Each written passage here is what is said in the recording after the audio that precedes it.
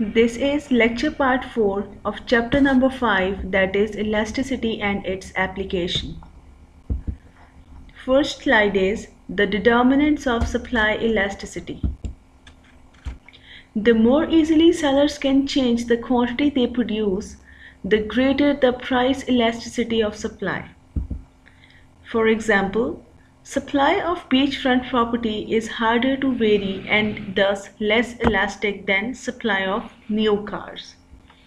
You can say that there is only much beach front property available. However, you can make a lot of new cars. For many goods, price elasticity of supply is greater in long run than in short run. Elasticity in general is greater in the long run. It does not matter if supply or demand you can change the whole for the long run, that you cannot change in the short run. And in the long run, firms can build new factories, or new firms may be, you can say, able to enter the market to produce more supply. In the short run, that's as easily done, so more elasticity in the long run in terms of supply. So you can say that for many goods, price elasticity of supply is greater in long run than in the short run, because firms can build new factories or new firms may be able to enter the market. Next is active learning about elasticity and changes in equilibrium. The supply of beachfront property is inelastic. The supply of new cars is elastic. Suppose population growth causes demand for both goods to double. At each price, quantity demanded doubles. For which product will price changes the most? And for which product will quantity changes the most?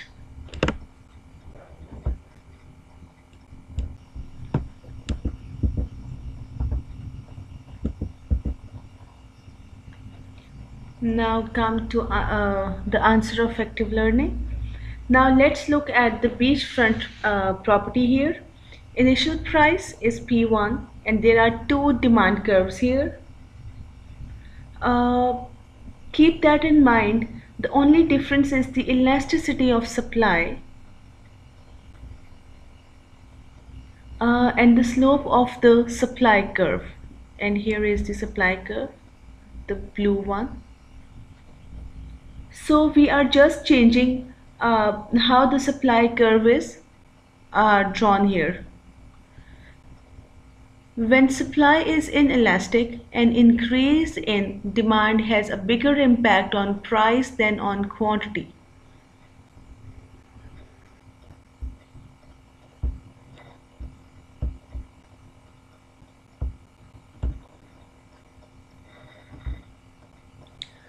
Now the demand curve shifts to the right. Initially it is D1, and when it shifts to the right, you can say the new demand curve is denoted by D2. But it is in a parallel fashion. As you can see that D2 is parallel to D1. At each price, quantity demanded is twice as high, so the new demand curve will be flatter than the initial one. When supply is inelastic, that is pretty much vertical supply here, as you can see that this supply curve is, you can say, pretty much vertical, or you can say it's a steeper supply curve just because of there the supply is inelastic. Remember that demand is increasing, but we have a sort of vertical supply because we are here we are just talking about beachfront property. There is not a lot of it. Now availability is so much beachfront property is available. So when supply is inelastic, and increase in demand has a bigger impact on price than on quantity. So that increase in demand, given this inelastic supply, you can see a bigger change in price than in quantity, because it's not as much quantity to be varied. Here you can see that when supply is inelastic, an increase in demand has a bigger impact on price than on quantity. As you can see that as demand increases, the price uh, increases from P1 to P2, and Q1 to Q2 is the increase in quantity. But due to the fact that supply is inelastic, so increase in the demand has bigger impact on price. As you can see here that there is a bigger change in price as compared to a change in quantity. So due to the fact that supply is inelastic, so an increase in demand has bigger impact on price than on quantity.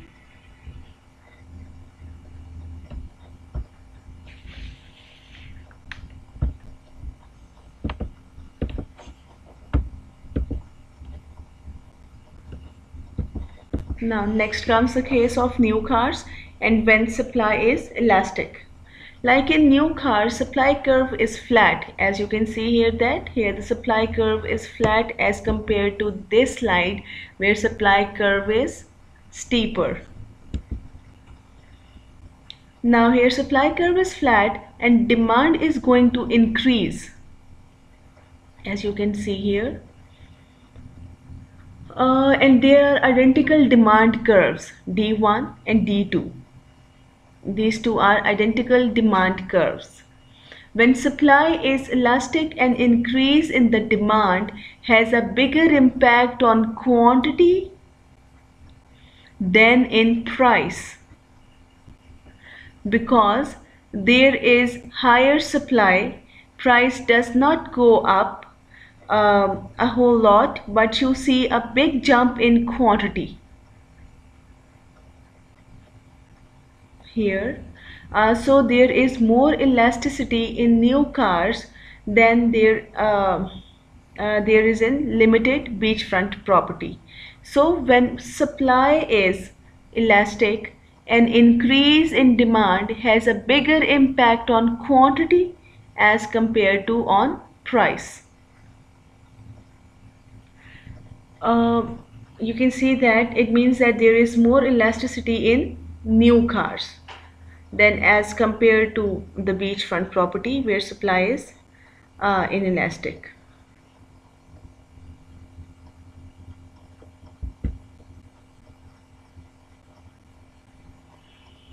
How the price elasticity of supply can vary. Supply often becomes less elastic when quantity rises due to its capacity limits. Think about a factory, that there is excess production in a factory. However, you can reach a point you are at the maximum and you literally would have to build a new factory, add on to a factory to build to be able to make more product. So that is very realistic. That is more of a long run situation. That's why we say elasticity is greater in long run than in short run. Let's see here by using this graphical representation.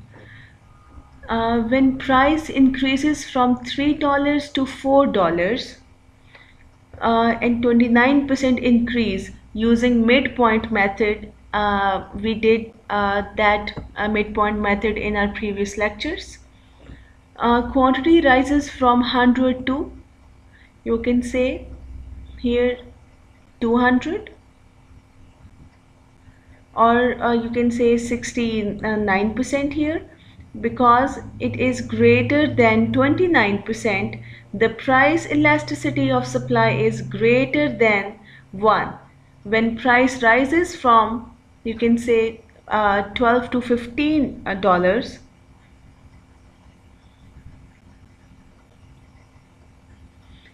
which is a 22% increase, the quantity rises from 500 to 525, that is about 5%. So the price elasticity of supply is less than 1 here, as you can see. So you can see that on the same relatively elastic supply curve, elasticity is going to change over the long run. When output is very low, here,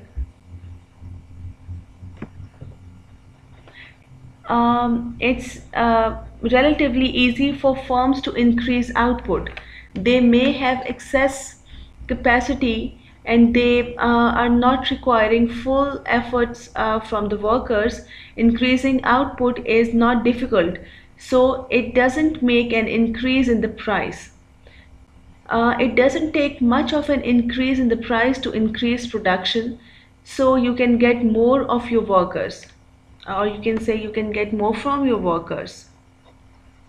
When output is high, it is relatively expensive for firms to increase their output. There is little or no excess capacity for production. They are already running their factories at high level of intensity. To increase output further, they might have to pay their workers overtime. And their machines experience more wear and tear and therefore require more repairs. So at higher levels of output, it takes much larger price increase to make firms willing to increase their output further.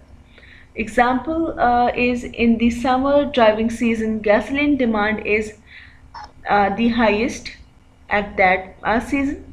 Many refineries are producing near capacity, so supply curve is steep. And in the months when demand is low for gasoline, refineries have more excess capacity and supply curve is not steep. So if you just look at this diagram, this part of the supply curve is flat and here it becomes more elastic. So half of the supply curve is elastic, that is greater than 1, and half of the supply curve is inelastic, that is less than 1. So supply often becomes less elastic as quantity rises due to capacity limits at this point. Here the supply curve is steep and here the supply curve is flatter and elasticity is greater than 1, and where the supply curve is steep and by looking at this situation where the supply curve is steep, you can say that elasticity is less than 1.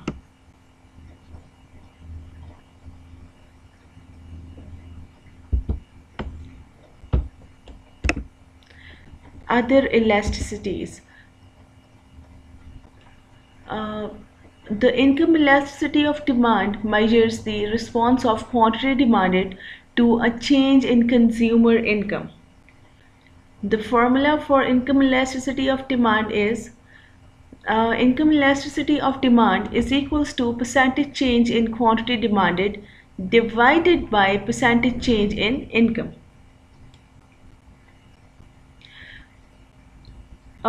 Recall from chapter number 4, an increase in income causes an increase in demand for a normal good.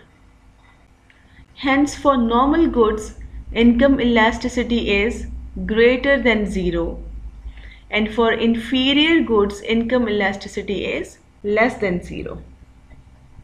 So there is a positive relationship between income and quantity demanded. Uh, you can say that for normal goods, income elasticity is greater than zero. It means that an increase in income, you can say, causes an increase in demand for a normal good, or there is a positive relationship between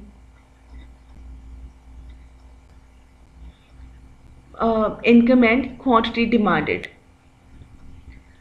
And for inferior goods, income elasticity is less than zero.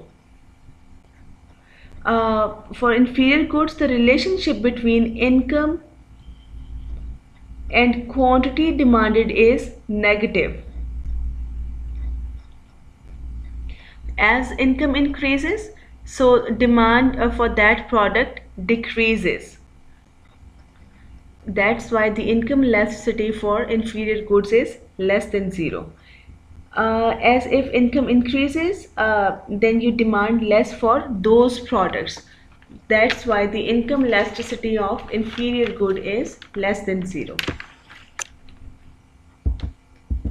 Next is cross price elasticity of demand.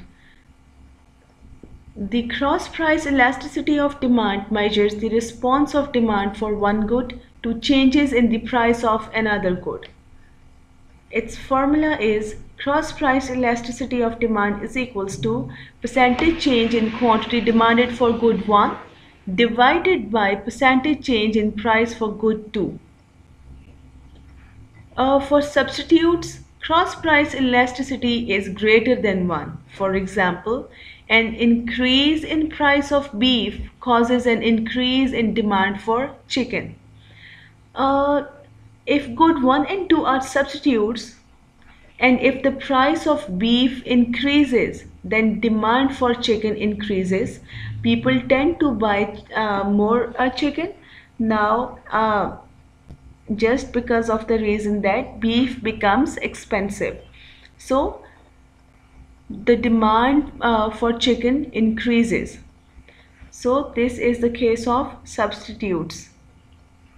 And for complements, cross price elasticity is less than zero. For example, an increase in price of computers causes decrease in demand for software.